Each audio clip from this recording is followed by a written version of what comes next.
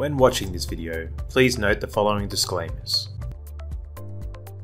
At this point we have discussed the basics of JobKeeper. Now we'd like to show you how you can use Deputy in Xero to pay your staff the JobKeeper allowance. For this example, we'll be using the basic Xero award, and we'll be scheduling in a fortnightly pattern and ensuring that some of our team have exceeded $1,500 and some have not. We will then assume that all timesheets have been approved, ready to be exported. When we're ready to export, the process is very simple. You click on Export and then select Xero Payroll and click Export.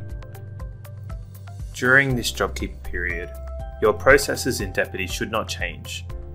However, when landing in Xero, this is where we will need to make some changes.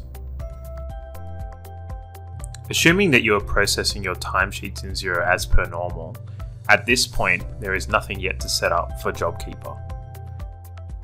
As per the normal process of paying your staff, after you have approved your timesheets, you will head to create a new pay run.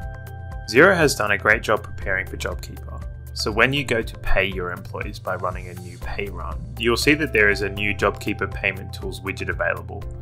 This describes 7 steps that enable you to be ready for JobKeeper payments. The first step that we're going to talk about is enrolling your employees for the JobKeeper payment. This process is very simple. Xero will detail who is potentially eligible. If there are any warnings around eligibility, Xero will detail them in the warnings above. And all you need to do is click on Start JobKeeper and select the first fortnight of which this employee should receive a JobKeeper payment. Simply then repeat those steps for all eligible employees. This process ensures the right JobKeeper codes are going to be sent to the ATO. Now that your employees are enrolled, we then need to ensure that the pay items set up in Xero's payroll settings are correct.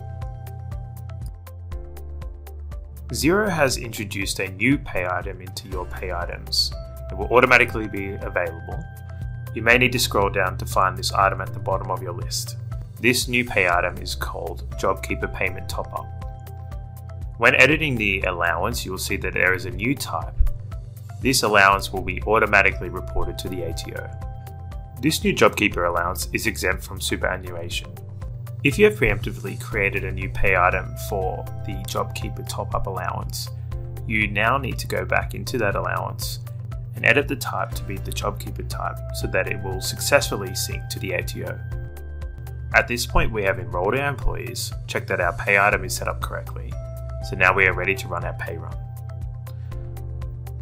So selecting the pay period, which is the fortnight that aligns to JobKeeper, I can now see that some of my employees' earnings are less than $1,500 and some are more. If I click to edit Oliver Gray, who has less than $1,500 earnings, I can then click to add an earnings line and go into the earnings rate drop-down list and find the JobKeeper Payment Top-Up allowance.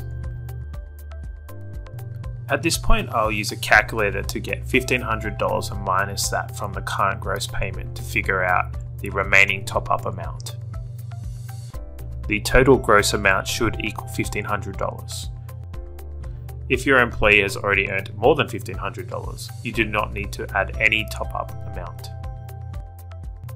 This process of adding the JobKeeper allowance should be done to any eligible employee that has not yet earned $1,500 in the fortnight period. Once you have applied all the top-ups that you need to for your staff, you are now ready to post your pay run. And after you post your pay run, file it through Single Touch Payroll to ensure that your employees will have the appropriate codes associated to them, so they will trigger the JobKeeper allowance codes automatically.